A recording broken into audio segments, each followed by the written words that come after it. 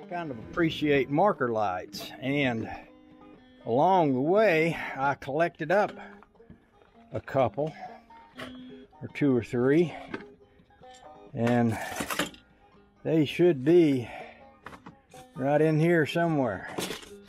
Let's see if we can find them. It's not these ones. These ones are those little cheap lights like you used to get at Western Auto. They ain't much to them.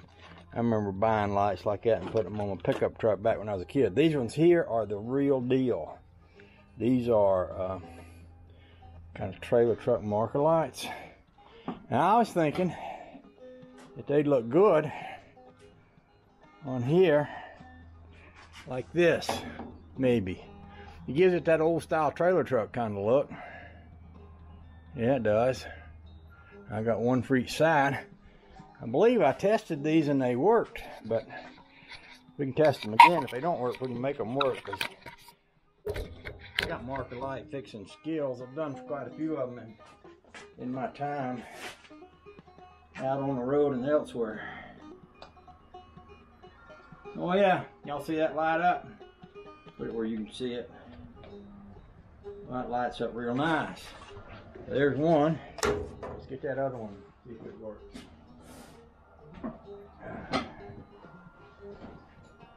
And this should be a pretty easy install. Just shoot a couple of Tek screws and screw them into the front of that refrigerator and run the wire down inside of it.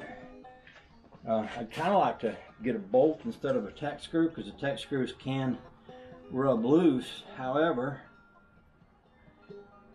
see, that one works too.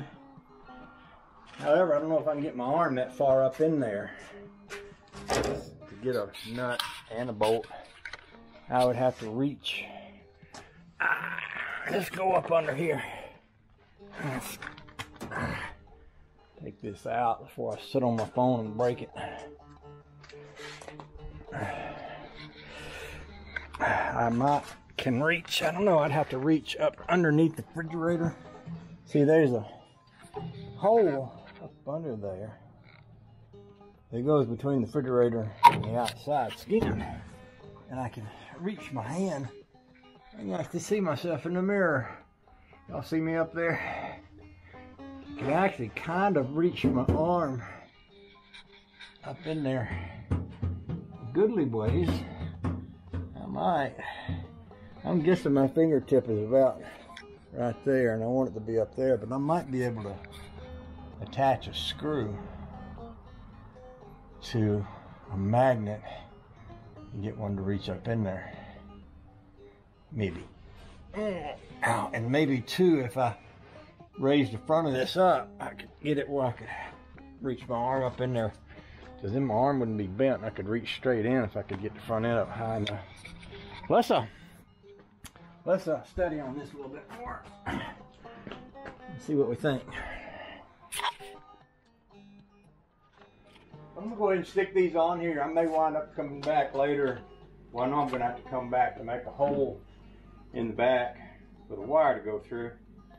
But as far as placement goes and everything, I'm just gonna put them on here, and then we'll look at what comes after that. Holy joy! I may wind up changing these screws like I was talking about too. I might want to put something with a bolt on the back side of it. We will see, won't we?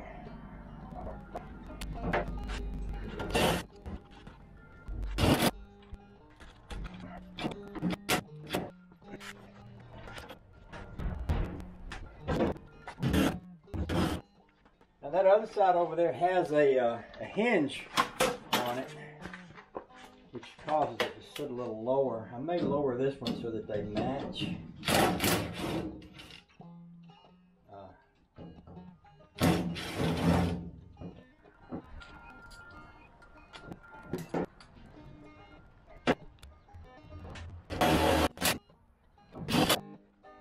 Alright, let's look at the back side. Now I also thought about I might want to add some lights back there. And they're, let's look at how bright those lights are. Because I think they're just going to be like running lights. These are some of those lights that I mentioned were kind of cheap lights. The kind of thing that you used to be able to buy at Western Auto when I was a kid for a few bucks. They're not terribly bright. But I was thinking about putting them on the back of this trailer. I was kind of looking at that the other day. Let me move y'all around back here. Kind of see what I'm seeing. I don't know if it's a good place for y'all or not. Putting the lights. Well, let's see. I was thinking about putting them here, but that would be right underneath that tag, wouldn't it? Maybe up here.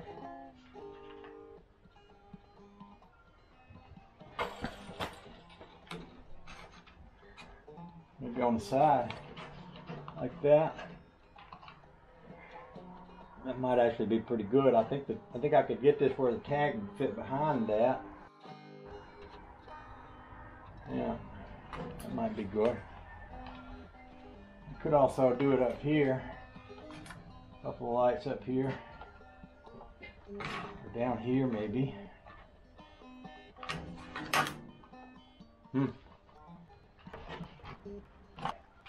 Maybe down here. That would be low enough to be out of the way of the tag. It almost looks like a tractor trailer. You know, back in the old days, you'd have mud flaps on the back of your truck. A lot of times people put lights on them, and they'd be hanging down. It reminds me of an old-fashioned mud flap on the back of a tractor trailer. That could be good too. That could work. What I'll do on this one is shoot a hole through here first to run my wire through. Use a screw to make the hole.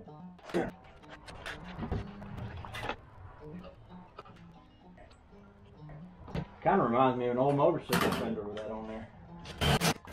Run that wire right through that hole. Oh yeah, that looks good. Do one on the other side over there. Wonder if I can line these holes up without a measuring tape. Oh, I can. I'm pretty clever that way, but I suppose if I use a measuring tape, I'd get the approval of Rusty Acres and Big Daddy. I'm pretty sure Big Daddy would approve of me more if I did that. On the other hand, Cutworm probably appreciate it if I didn't use a measuring tape, because that would be more semi-unprofessional-ish.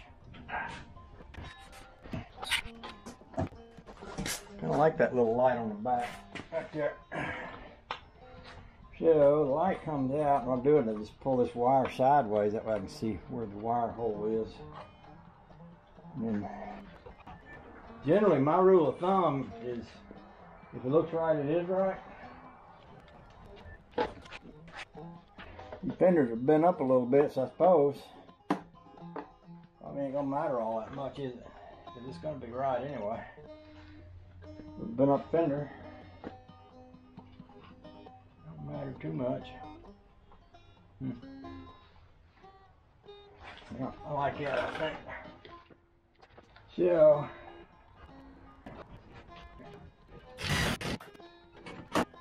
oh, that looks about right. Close enough for government work.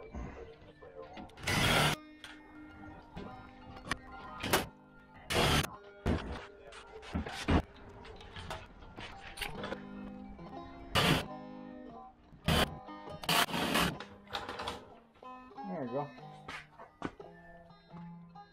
To my eye, one looks like it's hanging at a little different angle, but the fender's bent down at the bottom. This one's not. So when you stand up, they don't really look that way. And even if they did, what are you going to do about that?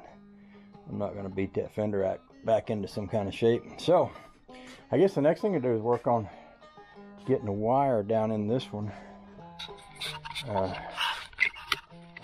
I'll need a bigger hole because I'm going to have to splice a wire to go down through there. I can do that though. I've got the scales. I'm going to use the same method to make those holes that I did with some others. I want to get me some little splicer pieces, and it would make sense to use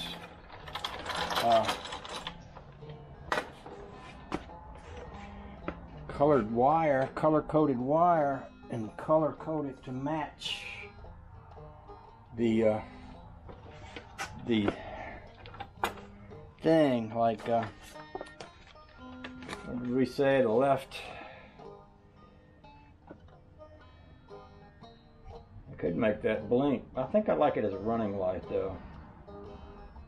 So yellow wire would be the running light. I've got one piece here. Not that it's going to matter too much up in there. Got a couple pieces of wire here. Let's see, I think I like this one better. It's a little longer. Right here. Yeah, that'll do. And that's a pretty neat little connection. And I've got me some heat shrink to put over it, so I'm going to solder that right there.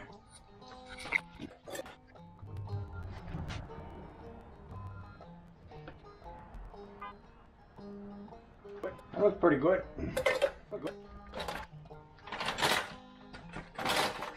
Y'all even looking in the right direction here? I don't think so.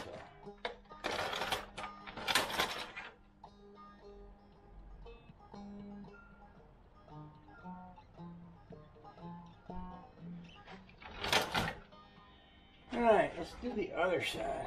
Same way. Swing the trailer around that.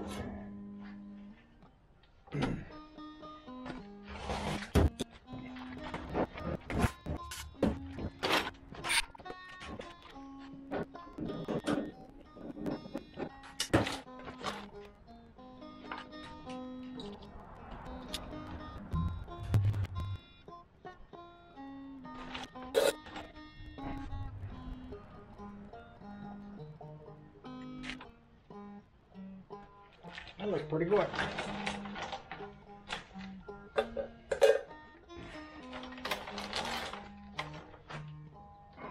And then we'll put a little shrink wrap on both sides of that.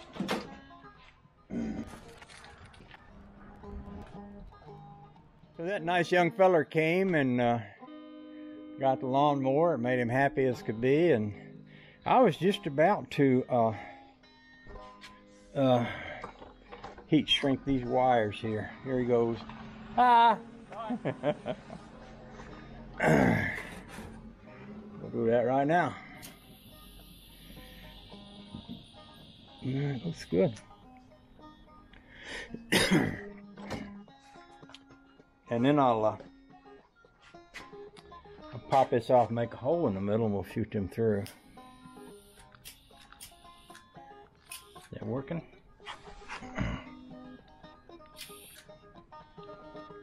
This might not be a very good lighter, I don't know. There she goes.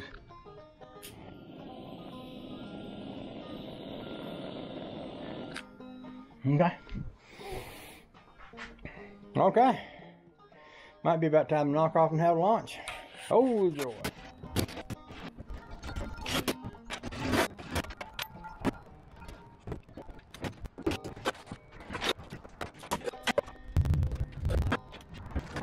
What I'm doing here is using the screws to make a hole under the light back here for this wire to go into. I just shoot one of these little screws in there and then shoot this big screw in there. They drill their own holes, and then I stick the wire down in that hole and put these back on. To the other side.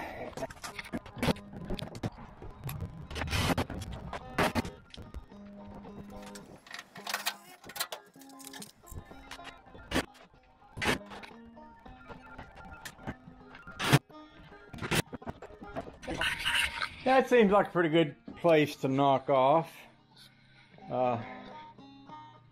Yeah, I got all my lights bolted on good. All the wires are run down into there. I tightened up these little boogers here.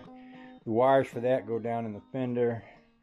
The wires for this go down inside the body, and I can reach them from up under there. So tomorrow I'll put the plug up here, run the wire down in here, connect it to the running lights and the turn signals and the brake lights. and neaten up all the wires, and I believe after that she'll be ready to almost ready to go on the road. I want to attach a couple of little fire extinguishers on either side of it, like something like that. Just because a lot of car shows require you to have a fire extinguisher to keep the car safe, and I think it's a good look on the trailer to have them there. And you can get little side mounts to connect them in there where they stay in place well. So yeah, yeah, I might figure out a little different way to mount those instead of the side mounts. I might have them go down in a cup that I can pull them out of, but something that's firm enough to hold them. And I want to fasten this toolbox down steady so it won't come off there when I'm going down the road. After that, I guess I'll be ready to take her to a car show. Of course, there won't be any until summer, and there may not be any then, depending on how this virus thing goes. But oh, it'd be nice to see what everybody else has been building in the meantime. So there's that. Hope y'all are having a good day. Love y'all, and I'll talk to you more tomorrow. Bye now.